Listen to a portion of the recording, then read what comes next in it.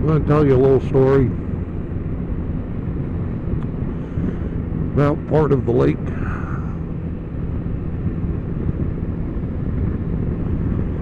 known as Sally's Gut. Yeah, you really haven't been out on a lake unless you've taken a pass through Sally's Gut. Just one of those things you got to do. And the stories of how Sally's Gut got its name, oh, they're myriad. Everybody's got their own version, probably.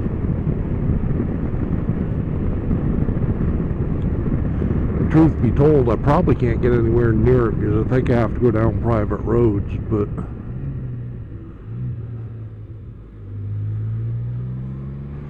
maybe I'll get a ride on a boat this summer and we can go through the gut and I can film another video. But anyways, yeah, some of the stories, oh Lord, as I said, they're myriad.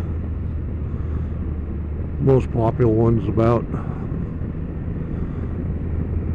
last name Sally, was a sturdy lass and could work as hard as any man and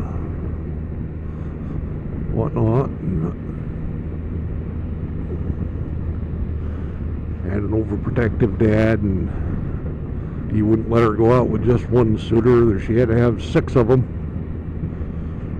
One day she was setting out with her 6 suitors, and she decided to start to running, and they started to chasing her, and one of them fell and hurt his leg, and well, they didn't want to leave him there, so they left another one with him. And they kept running, and another one ran into a tree and hurt himself, and oh, they couldn't let him off by himself, so left another one with him, and she took off to running again, and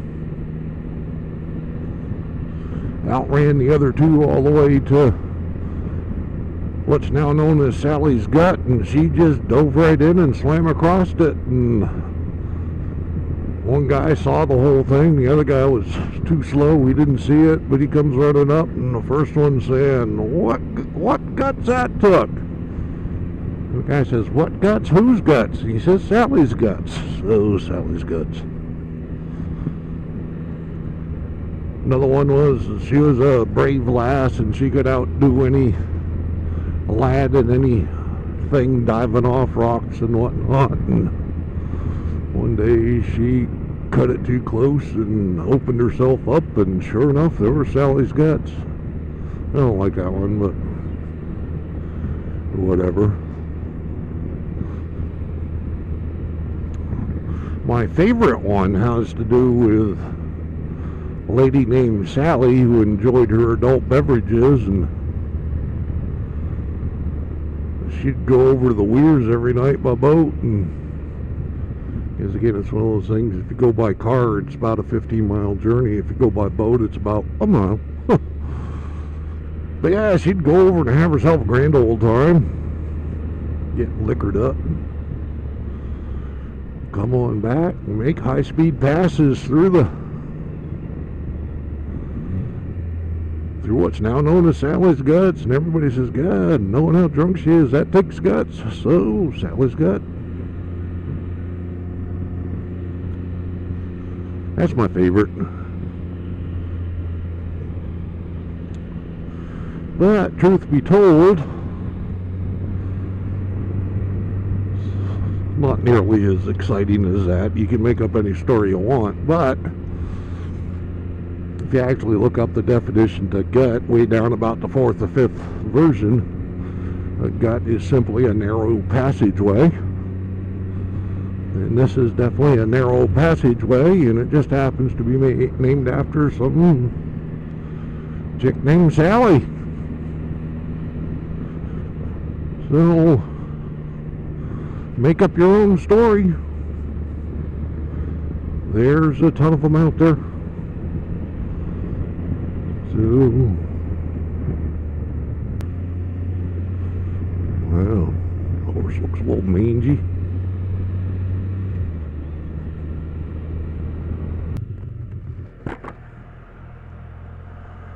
Get my bearings as to where I am.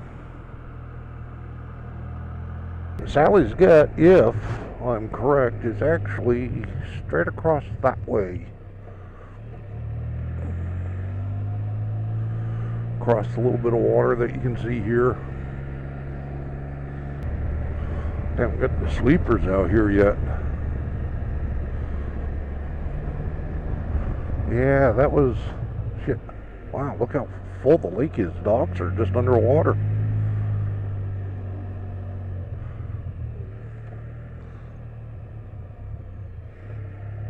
If I was smart enough to stop, I could point it all out to you. I think, oh, there might be a place up here where we can see across. Yeah, the entrance to the gut is right over there. You see the little island with a single house on it. It's just past that. Can't really see it here, but we're going to try to make our way over there. But again, it might be one of them private drives.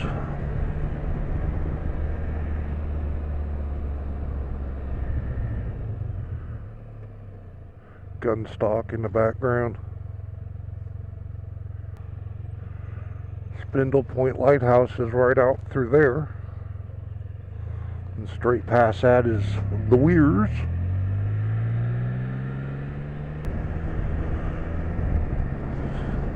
We'll give our luck to Stone Dam Island Road because Stone Dam Island happens to be what's on the other side of the gut from Meredith Neck. So one would think, if logic has anything to do with it, that we'd be getting somewhere near Sally's Gut. But logic doesn't always work.